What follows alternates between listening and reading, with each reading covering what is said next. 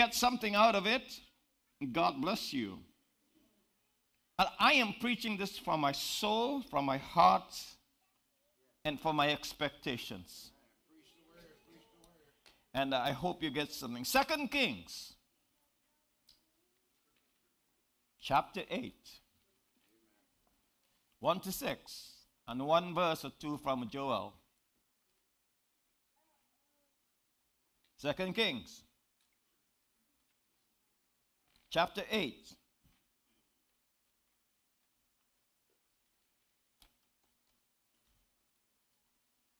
One to 6.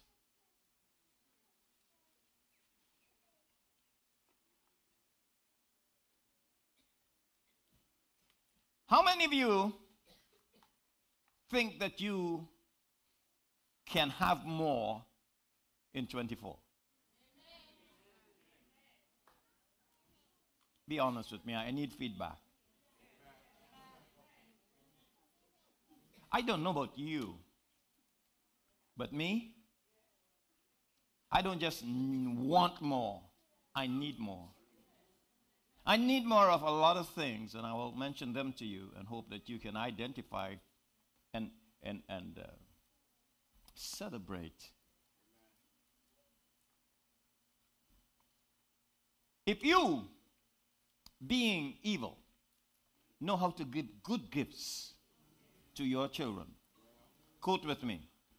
How much more? Say the word. How much more will your heavenly Father give good things to them that ask of him? I have a word for that. I have a Bible for that. So I am expecting more in 24. And let me read this text. 2 Kings chapter 8, verse 1. Then spake Elisha unto the woman whose son he had restored to life. Keyword, restored. Restored to life, saying, Arise and go, you and your household, and sojourn wherever you can find a place. For the Lord had called for a famine. And it shall come upon the land for 7 years. I read a post today. Made me chuckle. The famine has already begun in some people's lives. And this fellow posted, he said, listen, that's the day. I'm not bragging, but I have enough money to last me to the end of this year. The famine has begun. And the woman arose and did after the saying of the man of God, and went with her household and sojourned in the land of the Philistines 7 years. It came to pass at the end of 7 years that the woman returned out of the land of the Philistines, and she went forth to cry unto the king for her household and her land. It was gone. It was lost. Somebody took it. There were squatters on a property.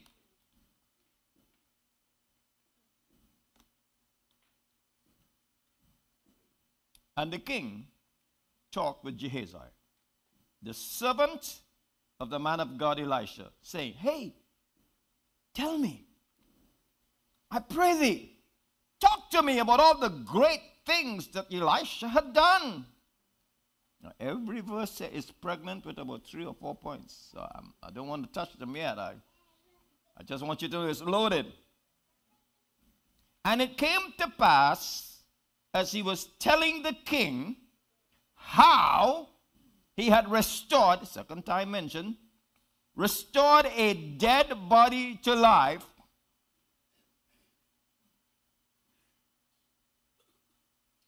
that, behold, the woman whose son he had restored, the third time you see the word restored, to life, cried to the king for her house and for her land. And Gehazi, with astonishment, said, my Lord, O king, this is the woman, and this is her son, whom Elijah had restored 4 times. Restored. And when the king asked the woman, she told him it was so. So the king appointed unto her a certain officer, saying, restore 5 times. This is a passage of restoration. And there are 2 restorations I want to show you here. Restore all that was hers, and all the fruit of the field since the day she had left the land until now.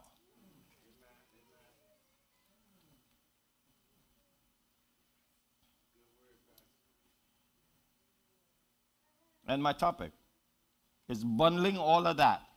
Now, there were about 4 sermons I felt I could have preached. And they all would be fitting, like when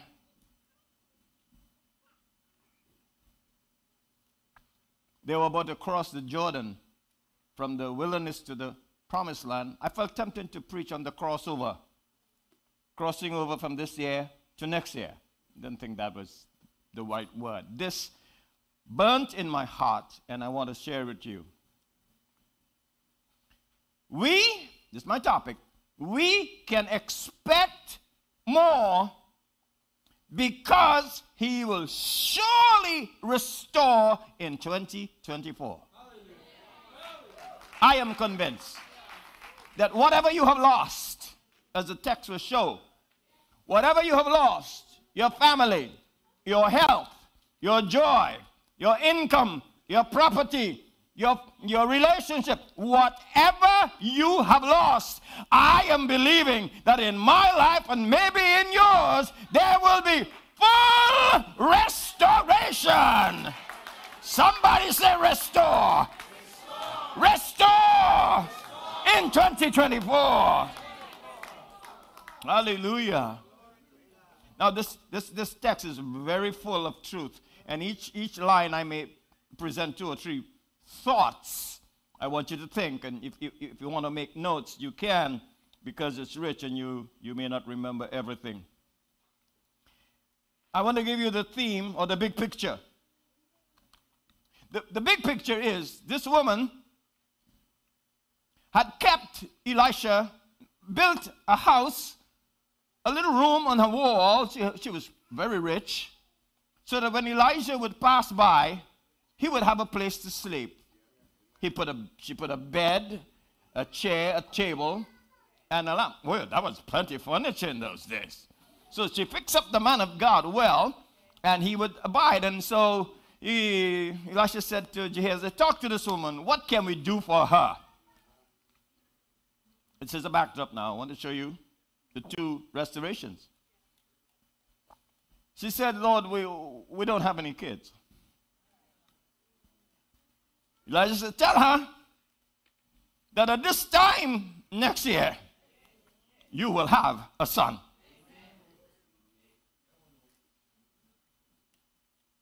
It happened. 14 years later, the boy was with his father in the field. And he cried out, Father, Father, my head, my head. He got a sunstroke. And he sent her back home to her mother, take her to her mother. You know, dads are sometimes useless. They can't fix kids. Sent her to her mother. She kept him on her lap, and he died. I preached several times on that, when your miracle dies. When the thing that God himself gave you slips away. Don't tell me it's not possible. The miracle died. And I don't know how much time between that resurrection and the famine took place. But it will be 7 years longer. Let's assume he was 14. 1 year later, he died. And the famine, Elijah talked. And 7 years would pass by. The kid is about 21, 22 years old now.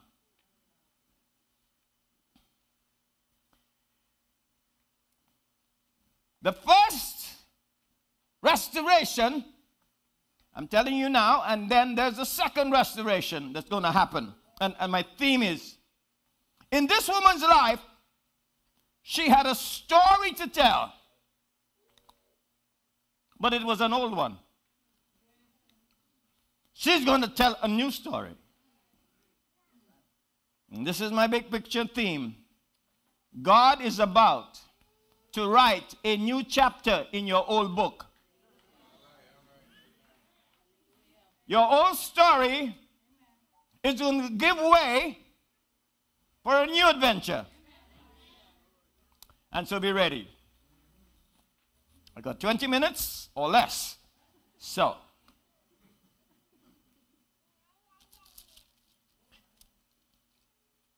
I believe in more. Even Zacchaeus believed in more. He said, Lord, if I take anything from any man by false accusation, I'm going to give him 4 times more. And if Zacchaeus is willing to give 4 times more, how much more will your heavenly Father give you? Come on, say more. I want more from God. Hallelujah. Okay, verse 1. Then spake Elisha unto the woman. First thought, God is still speaking to people. God spoke then and he's speaking today. What's the problem? We are listening, but we are not obeying. This woman listened and she obeyed. She did what the man of God told her to do. And I am advising you to do what the Bible says to do. Do what the Word of God says to do. Not just be a listener, but a doer. Can I hear somebody? Oh, my little buddy there. A preacher in the making. Thank you, Jesus. Say it loud. Thank you, Jesus. Look at that. Look at that.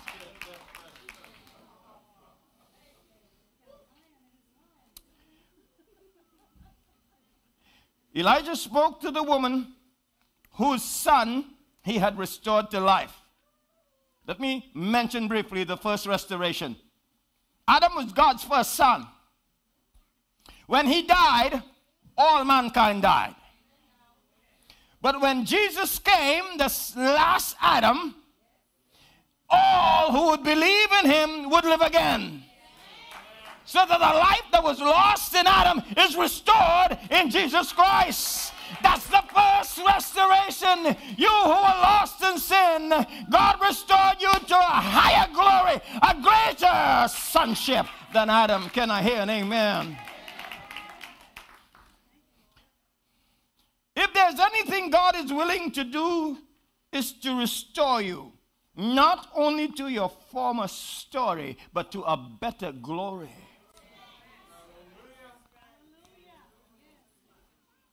I got to run. He said to her, arise and go. Listen to me. You can't sit when God tells you to move. You know why some of us are not making progress? Because God spoke to us, told us what to do, and we didn't do it. Arise and go. She got up. She listened to the word of God, and she obeyed it.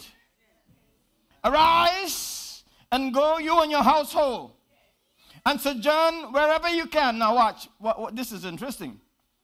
God told her to go, but he didn't tell her where to go. Sometimes God doesn't give you all the information and waits for your journey of faith to begin. And as you journey, he will show you more light. I have driven to New York many times in the night, and my headlight could only show about 200 or 300 feet. I didn't have enough light when I left here directly to New York. But every mile I traveled, I got more light to see in my journey. And I am telling you, as you walk by faith, you may not know all the details of tomorrow. But if God sent you, if God told you to go, go in faith. He will provide a place for you.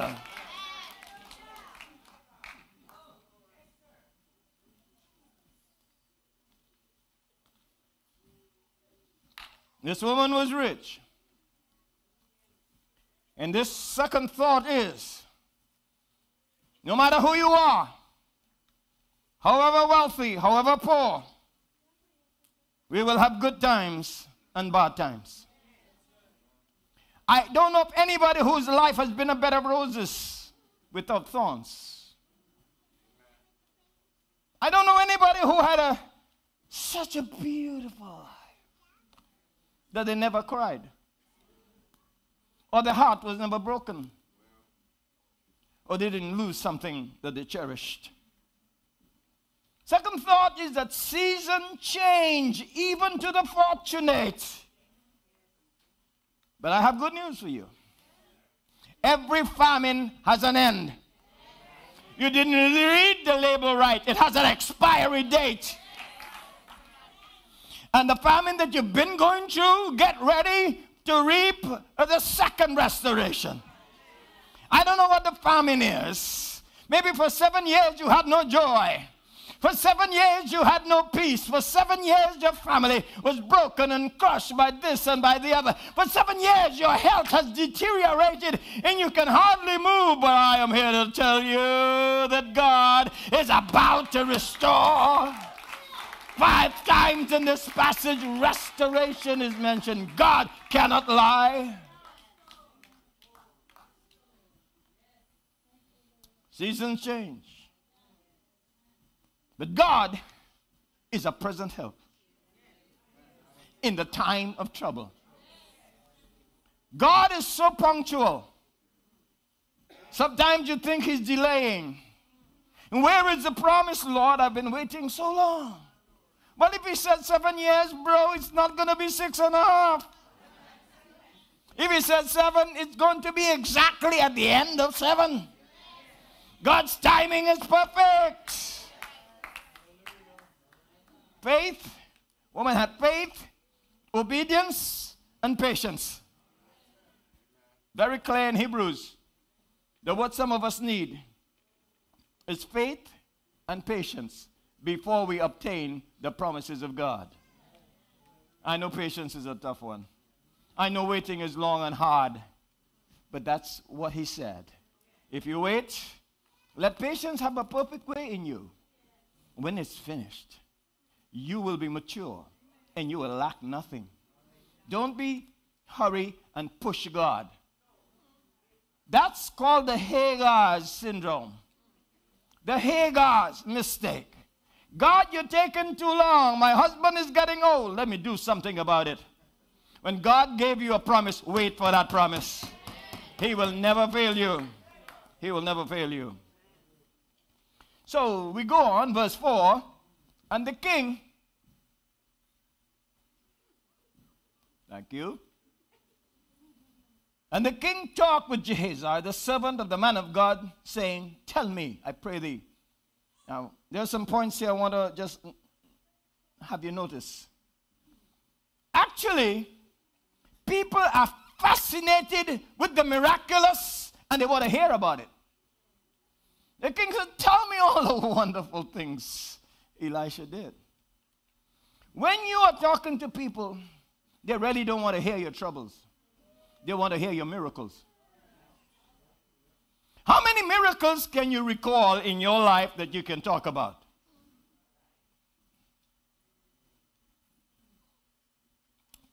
People in high places really don't know God, and they want to know God. I can say this safely. I have an invitation from a very high-powered leader in the world. He's a prime minister, well recognized. And what he wants from me is to tell him why we have so many miracles in the Bible. I made appointments to go and see him, but it didn't work because he's very busy. But I have the standing appointment. I have his personal telephone number. And so, why I'm saying that is because there are people in high places, kings, presidents, prime ministers, who want to hear about the miraculous, and somebody got to go and tell them. Go tell it, go tell it, go tell it. Somebody's got to go. Somebody's got to be a messenger to the high and to the low. Hallelujah. Pray for me. It came to pass, as he was telling, in the process of speaking, he was telling the king how he had restored a dead body to life. Four things I want you to notice in this. Firstly, people will talk about you. Whether you're good or bad, people will talk. But you got to give them something good to talk about. You got to tell them how God answered your prayers. You got to tell them how God restored the thing that you lost. You have to have a testimony for people to tell your story. And there is no better compliment than if somebody in their witnessing can refer to you as a testimony of God's saving grace. You have to tell them and let people tell them how God answered your prayer even a while back, and that you have the confidence that he's going to answer your prayer again. That's why she cried unto the king. Your story, thirdly, will be heard in high places. God is going to exalt you so that your testimony will be heard in high places. Big people will be talking about you little people. That's the power of God. The 4 lepers who went to the enemy's camp and discovered the abundance there, they went and told the king and his household. When big things happen to little people must have a big heart to spread the good news.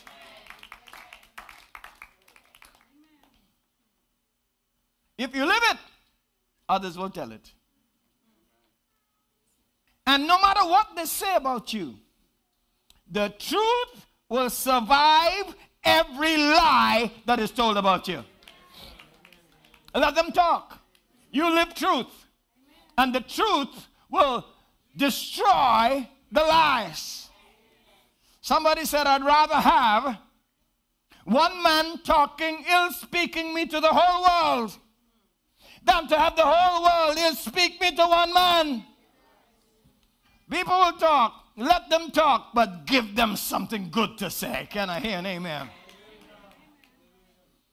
See, the occupiers, the squatters said that this was their property because they stayed in it 7 years. And the law, as if in Florida, if you stay in somebody's house for one night with your clothes, they have to legally evict you. So be careful how you're keeping people and who you're keeping in your house. So they felt that they were the owners because no, if you're paying rent, that's different.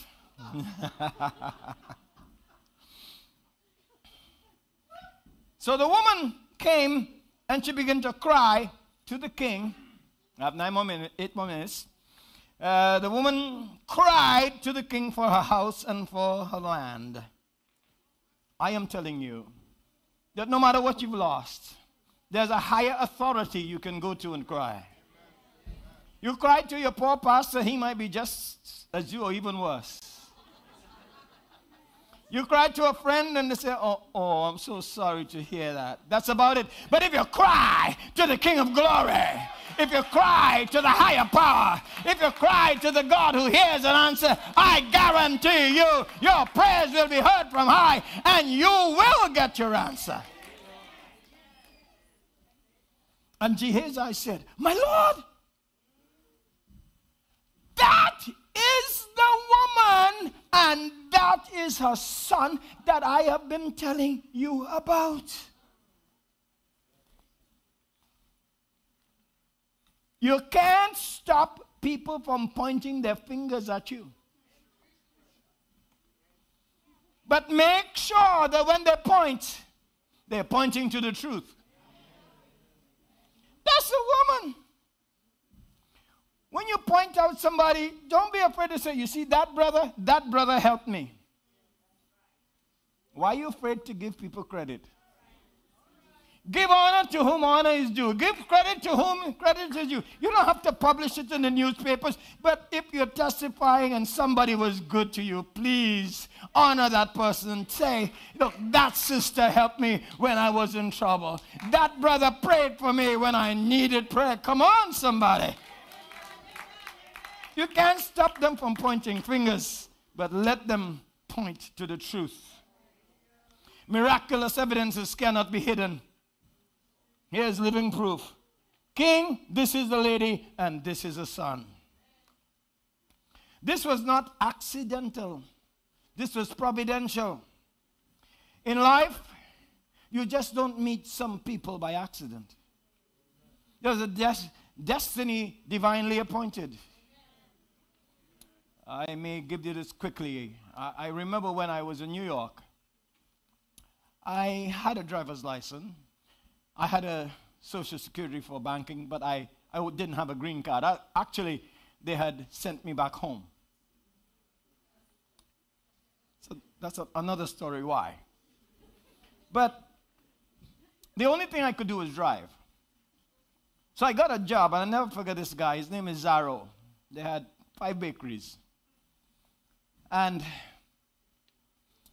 he overworked me. 7 days, from 7 in the morning to 7 at night. Sometimes I would get home 11 because I'd go pick him up, take him to the gym, then take him to the 5 bakeries. I'd get a pie for lunch. I have to take him home, let him nap. Then 5 o'clock, I have to wait downstairs, pick him up. He's going to collect his girlfriend. They're going to go for dinner. And then go to the theater, and I have to be waiting, and then take him home. Then I have to take the 11 o'clock train.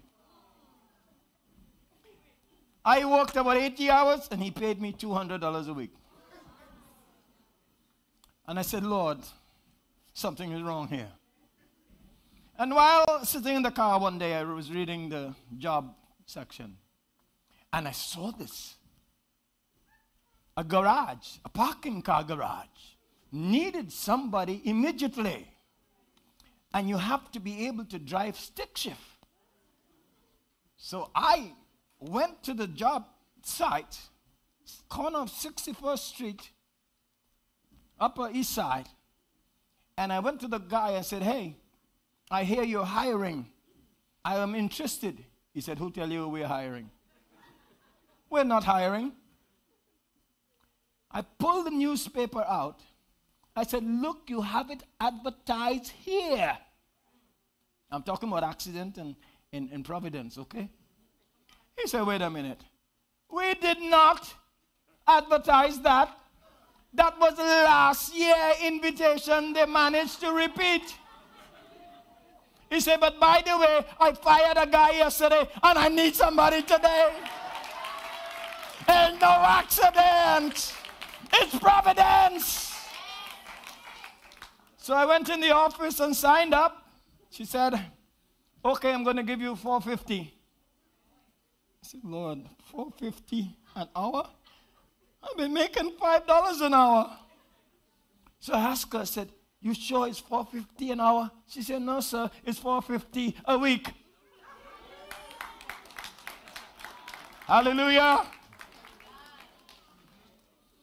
So the king appointed a certain officer and said to him, go and restore all that was hers. Give her back her house. Give her back her land. Give her back her fruits. And make them pay rent for the 7 years. You talk about God.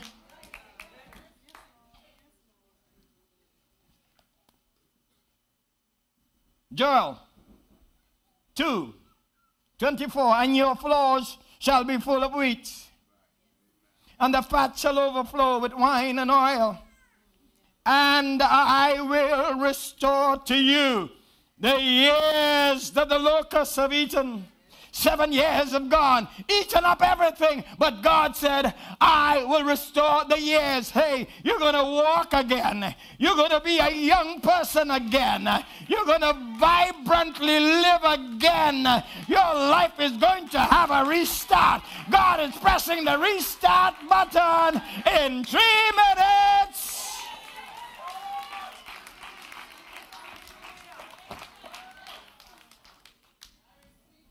God, I praise God if you receive it, but this is for me and my family. We can expect more because He will surely restore in 2024. Could you give God praise? He's about to write a new chapter in your life. Get that clock ready to strike midnight. And remember, after that, don't go home. Don't leave. We're going to do the candlelight. Can we start saying praise the Lord? Where's the countdown?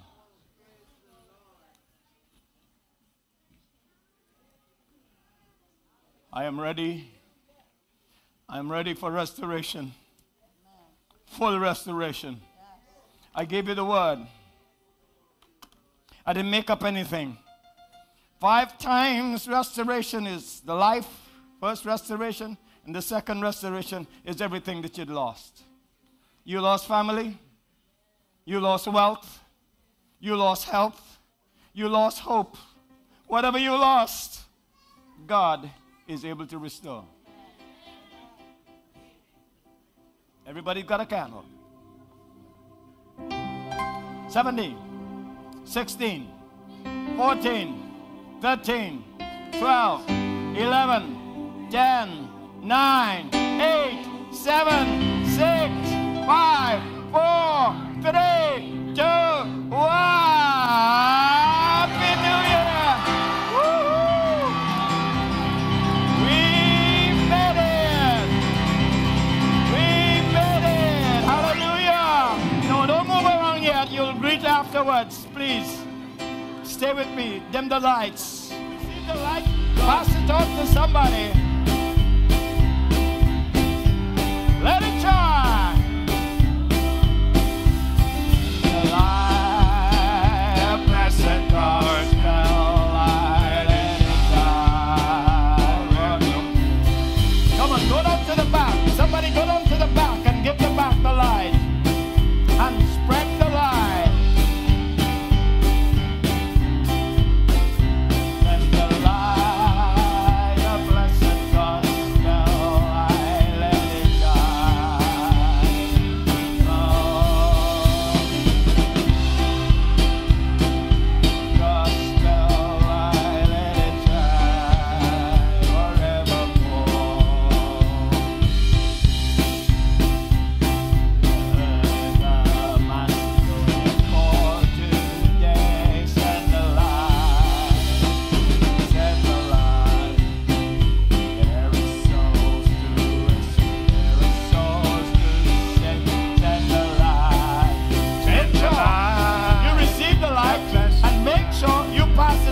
Somebody.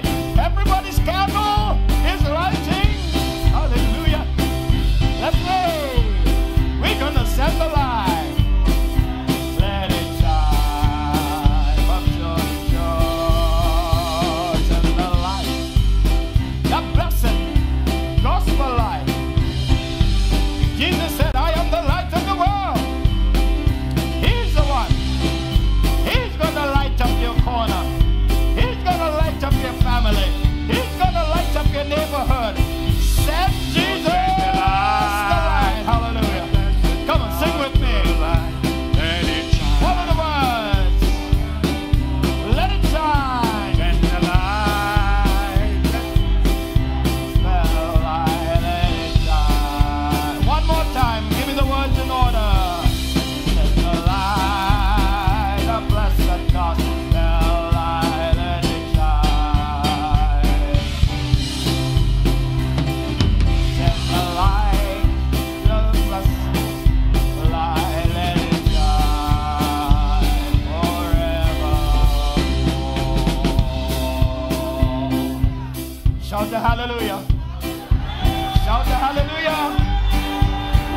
into 2024.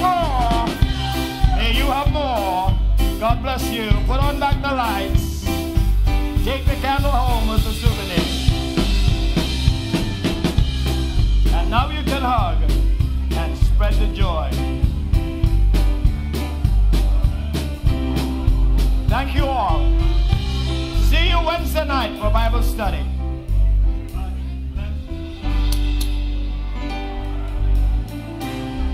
Have a better new year.